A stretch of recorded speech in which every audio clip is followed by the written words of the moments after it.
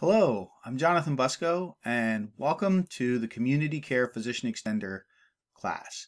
This is the first step on your road to the Critical Access Physician Extender program, in which you become a Critical Access Integrated Paramedic. There's lots and lots of content in this course, and so I'll let you get to most of that, but I wanted to just say a few words before we started.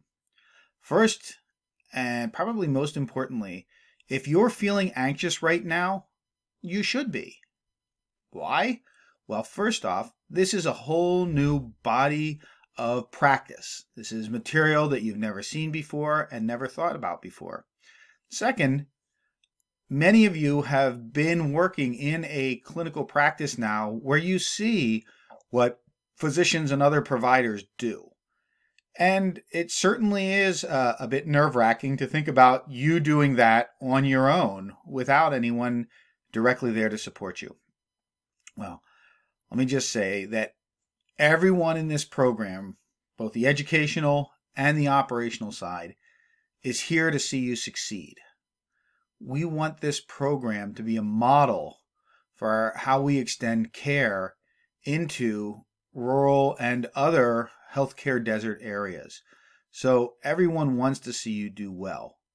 We know that these are all new things for you, but we'll take things slowly and work our way through and make sure you have mastery. And in fact, you need to get 100% on every one of your knowledge assessments. You can take them as many times as you need to.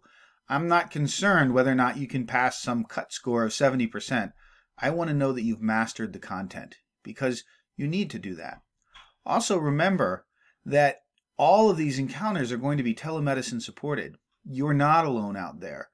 The decision making, the consultant, having someone else to talk to, there's always going to be that physician to support you. The didactics as you go through them will tie into the labs. So you're seeing things for the first time. Don't be surprised if they really seem like things you've never seen or thought about before. By the time you get to the labs and you're doing things hands-on, you'll feel very comfortable. And by the time you do your clinical rotations, you'll be ready to go. You're doing amazing work here, and I'm very excited to be a part of this.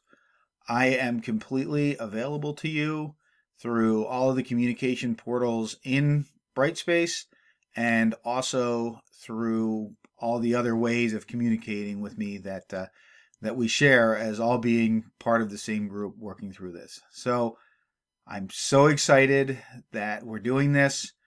And again, if you feel anxious, if you feel concerned, you can talk to me about anything. You can talk to your supervisors, talk to your managers. We're all here to help you succeed. Thank you.